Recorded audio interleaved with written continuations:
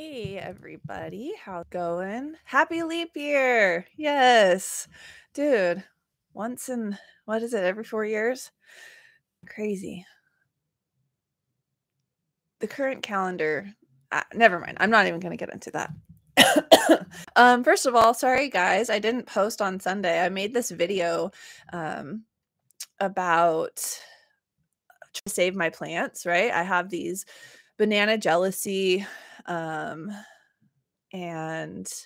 what is it, Gelato 41 back cross.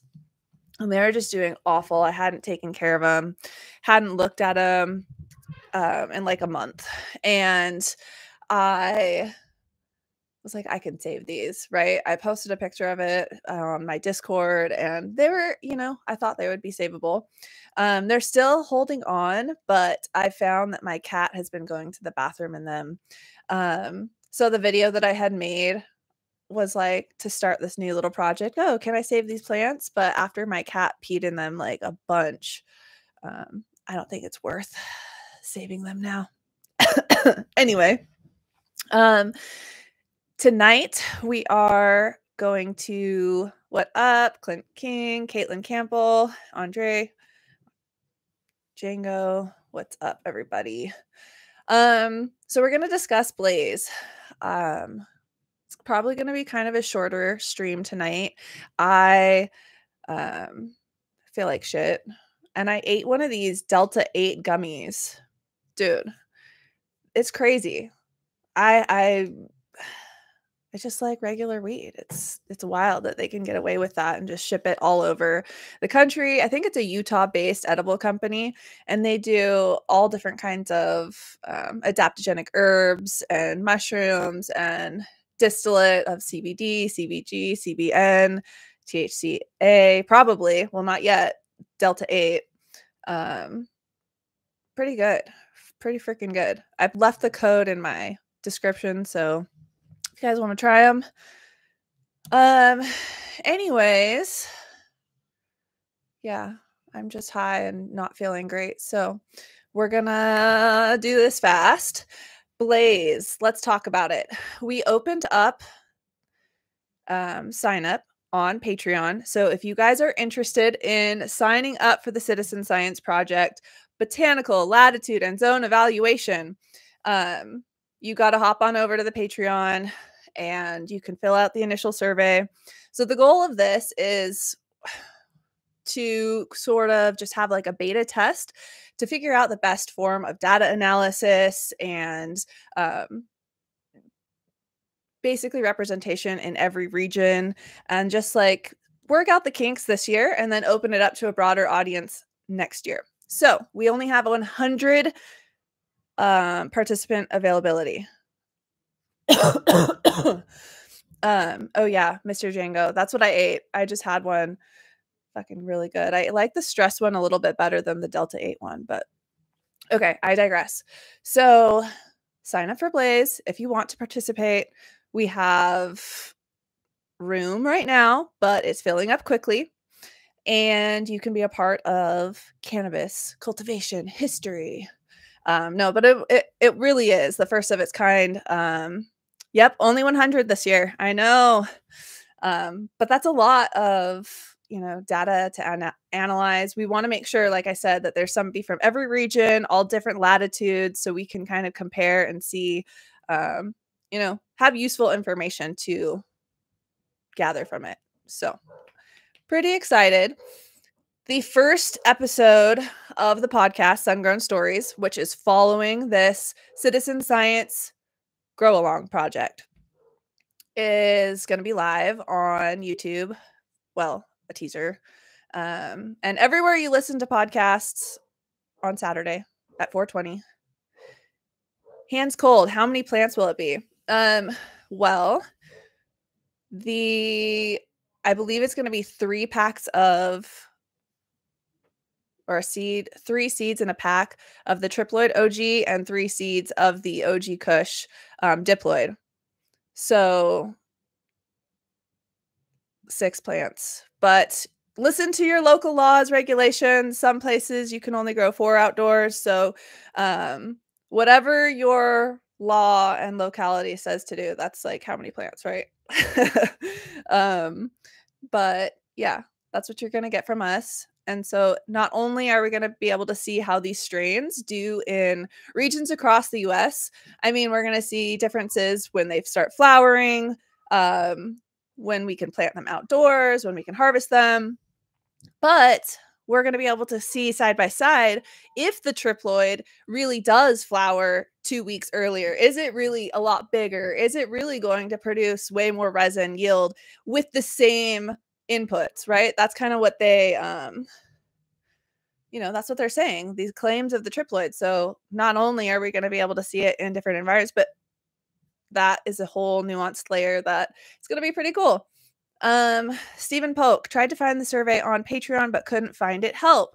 So it was posted yesterday and it's in the last post. There's a link. So with the podcast episode, I linked it in there. So the podcast episode comes out to the public on Saturday, but patrons get ad-free early access. Early access. So it's available now on Patreon. And that's where the survey link is too. So send me a direct message on Patreon.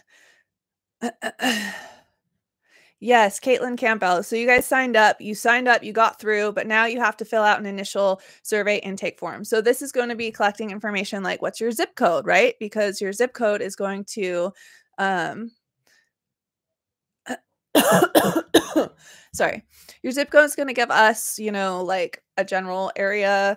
We don't want invasion of privacy. We just want to know like your latitude, your hardiness zone, so we can organize everyone into groups.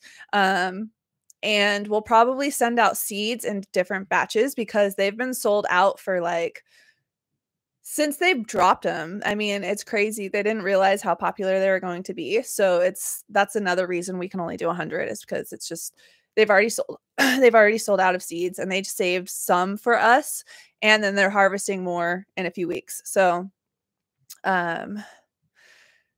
yep. Cam says he's running it indoors with the donut strips and they grow way faster than any other plant. Yay, I'm so excited. This is going to be fun. We get to share pictures with each other. We're all growing the same thing across the country. It's like, I feel like that's every stoner grower's dream, right? You're not only taking that layer of like grow diaries or whatever, but you're doing it with the exact same strain outside and hopefully creating a meaningful and impactful data that can shape outdoor growing zones. And the reason why I think that this is so important is because for so long we've been kept in our fucking garages, basements, closets, whatever, right? As a home grower. And now we're seeing legalization opening up this opportunity to grow outside. But in the last, 20 years, our genetics have really been bred fully indoors and they're super hybridized. And it's like, we don't have the information collected on how they do outside. These are a ton of new strains in the last 20 years, right?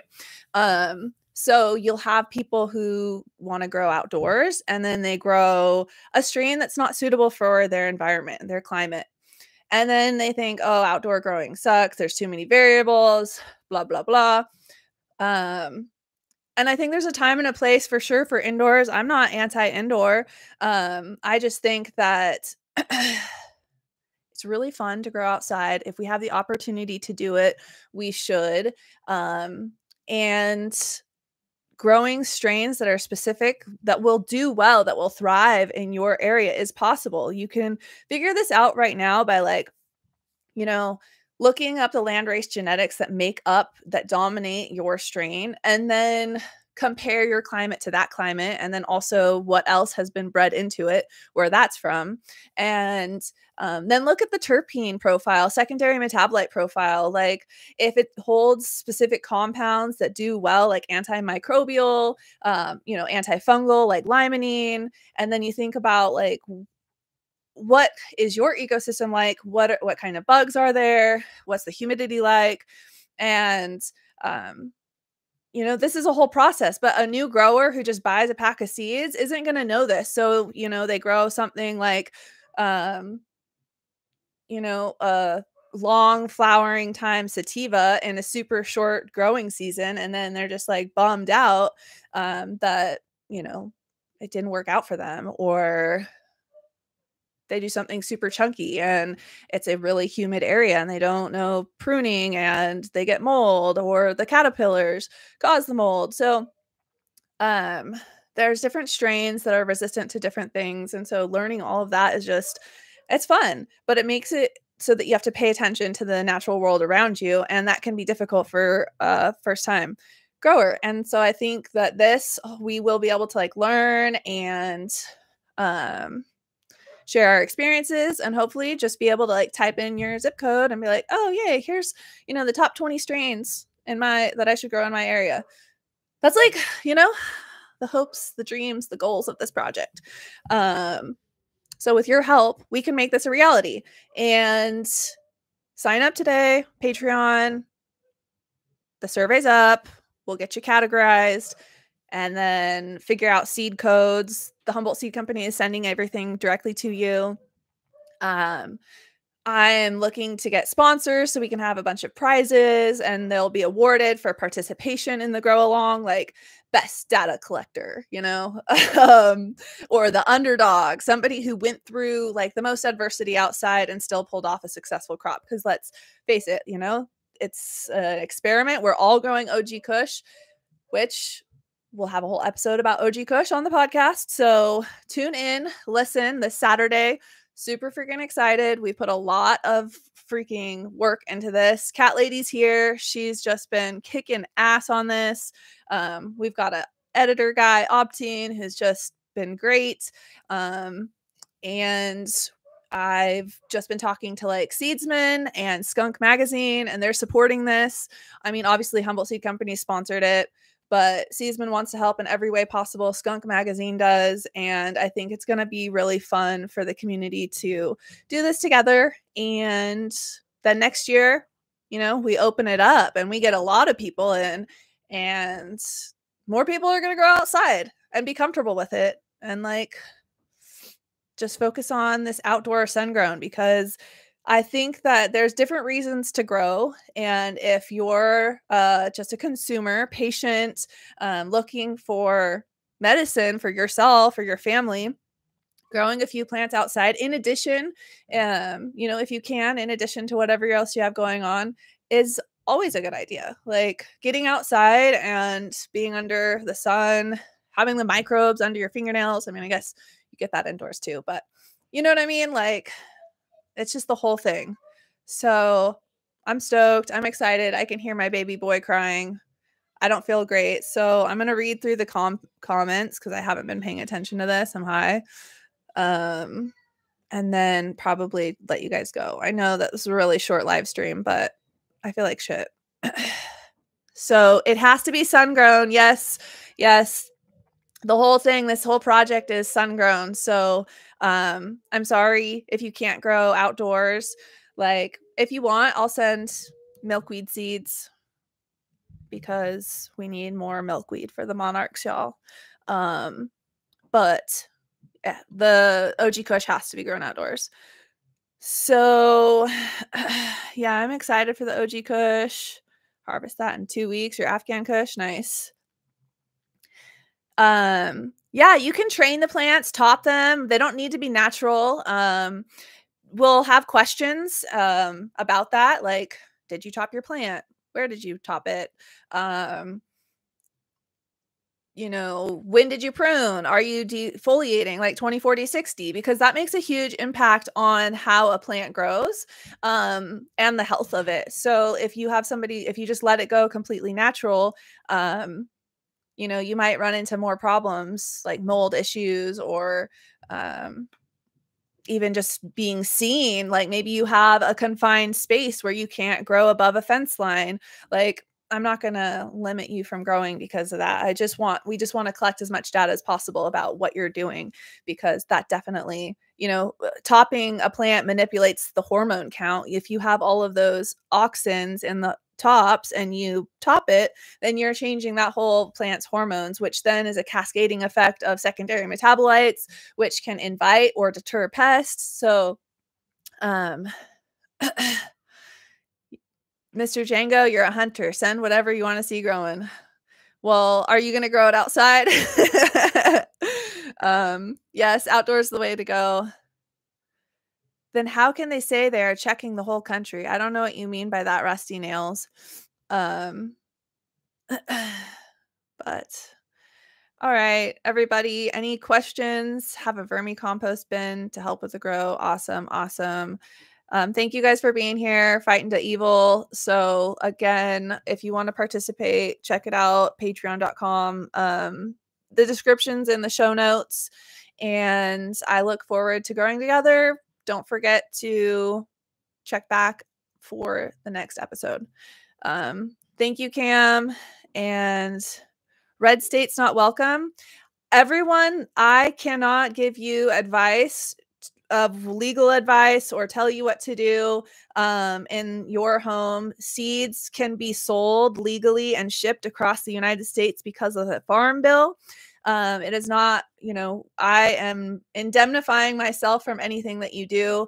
And this is a completely anonymous survey. So, like to an extent, and you make your own decisions. So, yes. Thank you guys. Good night. And yes, I hope I feel better. I'm going to go smoke some more and eat. Good night.